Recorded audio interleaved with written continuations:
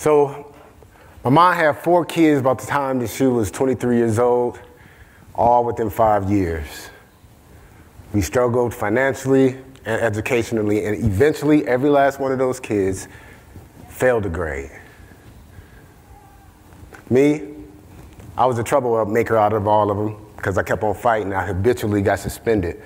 But I could tell you right now, the reason why I was suspended was simply because I was angry, scared, and embarrassed. I was tested for special education.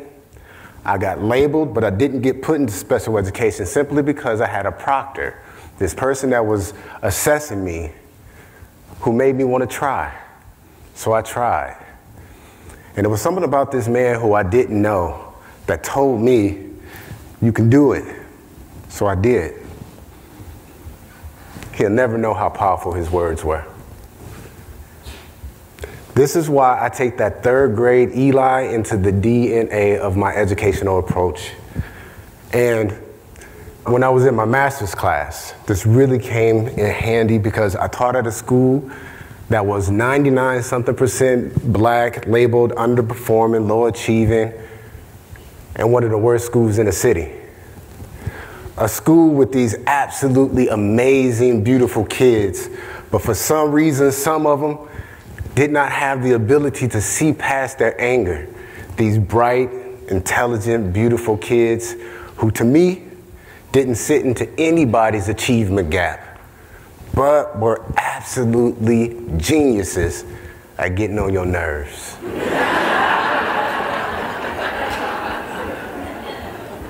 These kids were labeled just like I was labeled.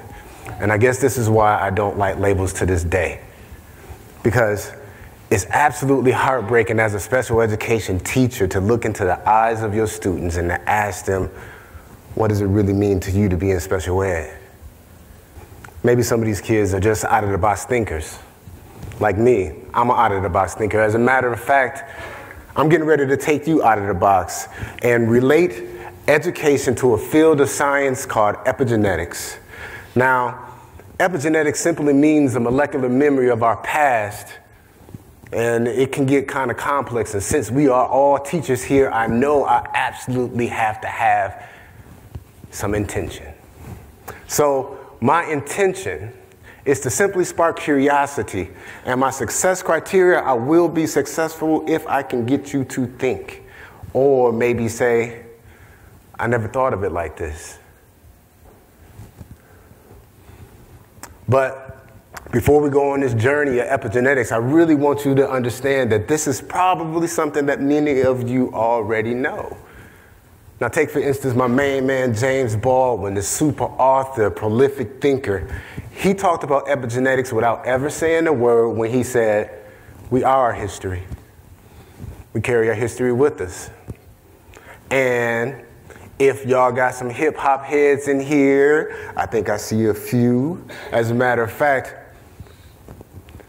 Kendrick Lamar talked about epigenetics, and he never said the word either, when he simply said, I got loyalty, got royalty inside my DNA. Cocaine quarter piece, got war and peace inside my DNA. I got power, poison, pain, and joy inside my DNA. I got hustle, though, ambition, flow inside my DNA. I was born like this, and born like this, immaculate conception.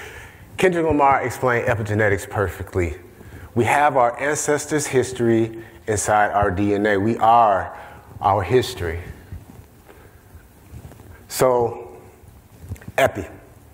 Epi means on top, and genetics means heritable characteristics. So we have our experiences on top of our genes. Now there's really 2 processes that I really want you to understand. That this is one process called methylation. And this is if you have an event, an experience, or a traumatic event or something, and this group called methyl group can tag itself onto a gene, and then it can modify the way the genes are expressed. But there is this other process called demethylation, in which that tag can be taken away. Now, I really didn't understand this or have a deep dive of this until I went to Charlotte Teachers Institute, and I took a seminar on epigenetics, and there I was introduced to this lady by the name of Dr. Rachel Yehuda. Dr. Yehuda, she studies children of the Holocaust survivors, and what she suggests is that trauma can be transferred from generation to generation genetically. And this is called transgenerational epigenetic effects of trauma. Now, some of y'all out there know who I am, but if you're anything like me and coming from the place where I come from, you have to absolutely understand that you have to ask, what does that do for the African American experience if trauma can be transferred from generation to generation? But since we're in school, we want to make sure that we talk about stress. Well, we want to talk about stress simply because we do understand that schools can be absolutely stressful environments. And if we talk about stress, we want to talk about cortisol. If we talk about cortisol, we have to talk about the flight or fight response. And if we talk about the fight-flight response, we can associate it to PTSD or a traumatic event. But there's also other implications with this. It goes into low birth weights, preterm birth, diabetes, and obesity. But one of the things you gotta understand that if you talk about the stress, you will have to talk about 246 years of enslavement and another 100+ years of Jim Crow.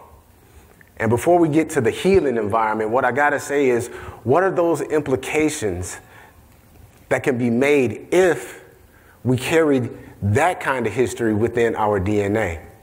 And maybe we have to rethink about what we're saying about our students, that there might just not be a deficit or the inability to achieve. But now let's get back to the healing environment. Because Dr. Yehuda talks about that demethylation process. The demethylation process talks about the healing, and if there's going to be an environment that's going to be conducive to healing, then the environment has to have optimism.